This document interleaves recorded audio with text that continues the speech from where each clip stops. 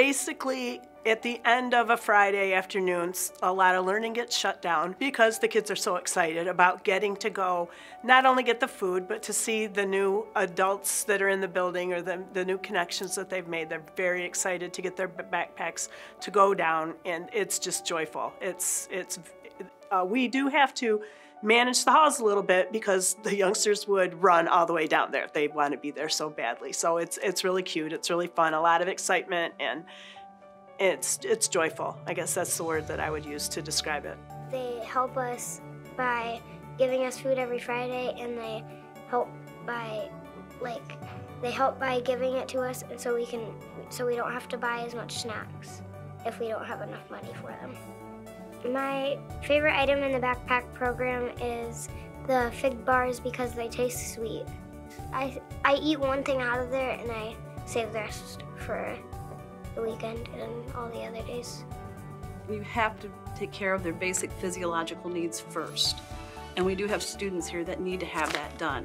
And they don't move on to higher level thinking skills or learning or pursuing goals or enjoyment or desire of learning unless those needs are met. We are meeting the needs of children who are hungry, who may not have something on the weekend for breakfast to eat, and that is going to help fuel their learning hopefully for the following week.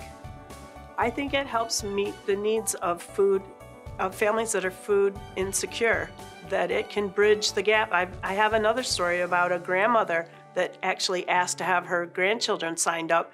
The parents sometimes work during the weekend, sometimes it's inconsistent schedules, and these are food things that the children can prepare themselves, so they're not waiting hours until a parent comes home to feed them, and the grandma's not having to do something extra out of her budget to feed the kids. So I mean, it really impacts families in a positive way. I know it does. I hear from families. They tell me that it does. They're really appreciative.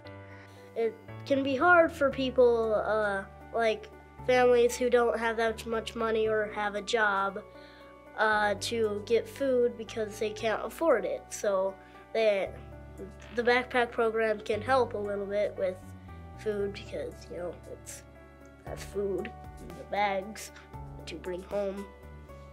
So, yeah, that's kind of why I like the backpack program. This is a real life civics lesson, like we can read in a book or talk about community members helping one another. Here we have a situation where a community group came and asked us what a need was. We told them the need and we talked about it, and they created this program from scratch that benefits so many families in our little district here. And so it's a true to life community civics lesson of neighbor helping neighbor. They're really nice, and they give their time out to give us the bags and stuff. They take their time to give it out to us, and I'm really thankful for what they do. For the last 3 years that I know of, JFM has, to my knowledge, served 420 students, and with a nutritional weekly backpack that they can take home on the weekends. You multiply that by 36 weeks of school, which I'm estimating, and the program has been 3 years. I figured they approximately have given the children 9,120 bags of food, nutritional food for the weekends, which is amazing if you think about the volume of it and how many kids that touched. The need is real in Jackson County. People that are in our community know that, they see that, and the church is stepping up and responding, and we're just so grateful for that. Those people do so many things just out of the spirit of kindness, they came to our fall festival, they're mentoring our kids, so you know, they're not just talking the talk of their faith, they're walking it. And that's what I recognize as a human being, is like, that's what you gotta do, you gotta walk your faith, and they really do. But I believe someday, some children will look back and look and say, hey, this is how you serve people. This is what was done for me. Maybe they will help other people too.